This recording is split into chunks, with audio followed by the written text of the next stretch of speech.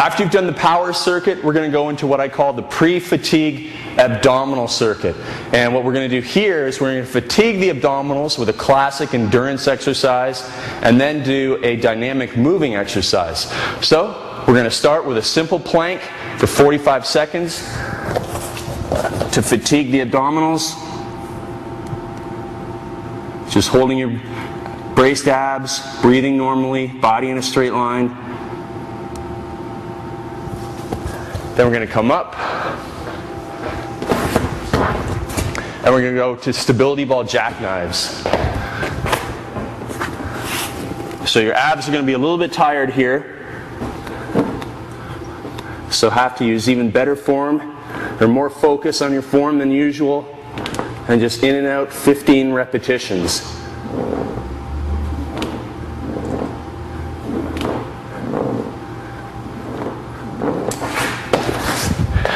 After that exercise, we're going to go back down to a side plank and pre-fatigue the obliques and again the abdominals before we finish off with another exercise. So side plank, 30 seconds per side, body in a straight line, hips up, and make sure your chest is up, rotated out, not down and lean forward like that, but up and out, 30 seconds per side, and then a stability ball mountain climber with your feet on the ball, the cross body mountain climber. So hands on the ground, feet on the ball, knee crumbs across the body.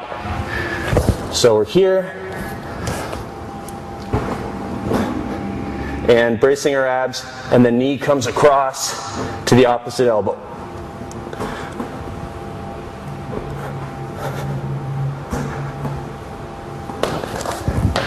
So that's the pre-fatigue abdominal circuit. You're going to go through that 3 times.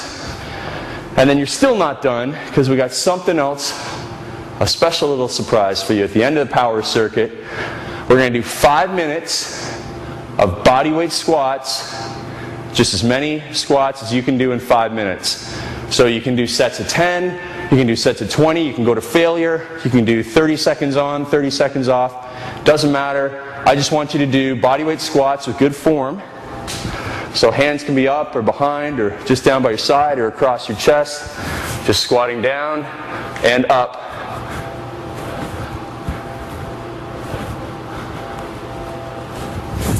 And just at a nice pace.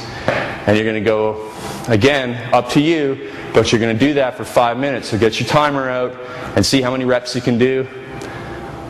And then next week, try and do more. And then the week after that, try and do more. And then the 4th week, try and do even more. So that's your goal, 5 minutes, short and sweet, to finish off this workout. So power workout, circuit A, a lot of fun.